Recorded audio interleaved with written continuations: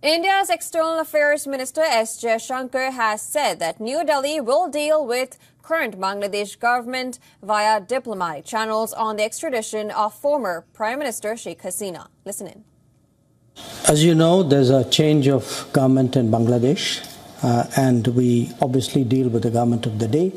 How we deal with that is through diplomatic channels, not necessarily through reports which may be reported by the press.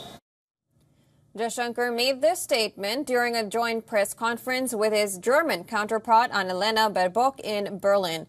The remarks came days after reports of Bangladesh taking steps to get the ousted Prime Minister extradited for her trial in the country.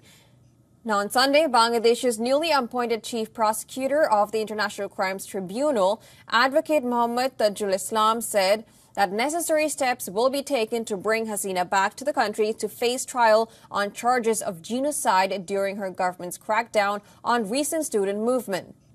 Sheikh Hasina has been staying in India after she fled Bangladesh in a military helicopter on 5th of August. She was forced to step down as prime minister when the student movement turned violent in the country. Bangladesh's caretaker government has revoked diplomatic passports of Hasina and her relatives.